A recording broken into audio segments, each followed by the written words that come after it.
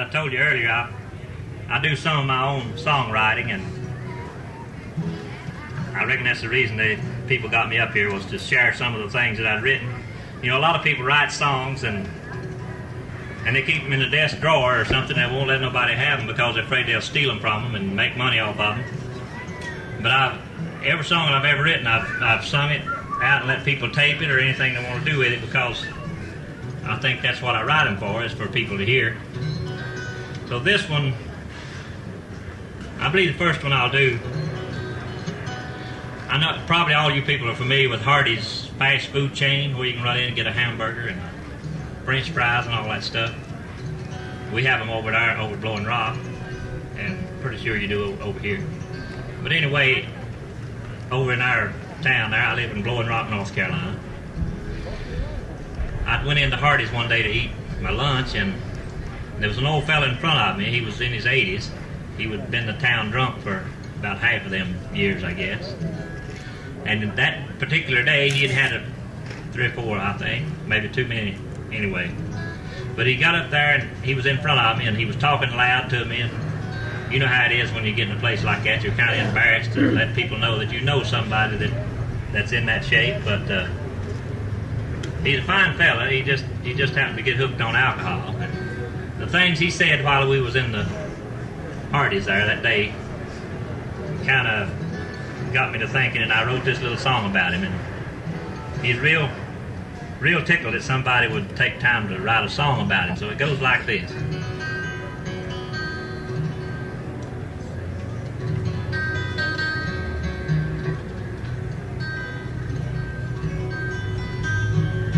Well, I walked into Hardee's for a burger and fries, but an old man in front of me is a thing that caught my eyes.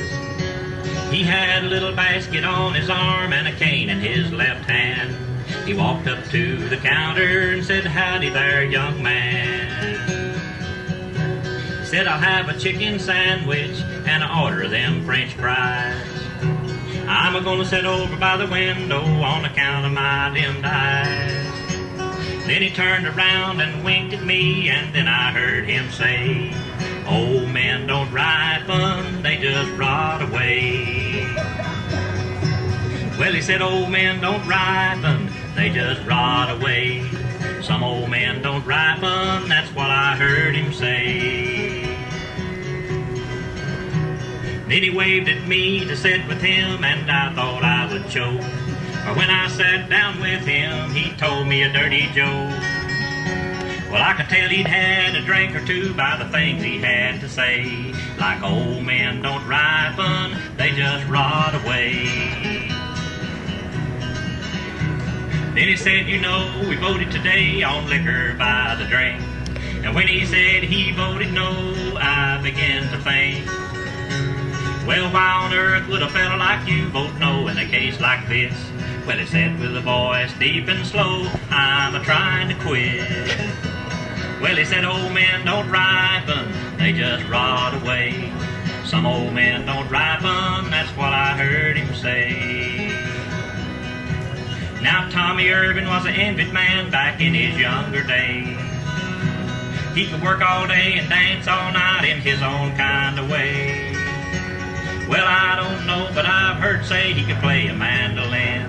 He could pitch a pretty good baseball game when he was a younger man. But he said, "Old men don't ripen, they just rot away. Some old men don't ripen," that's what I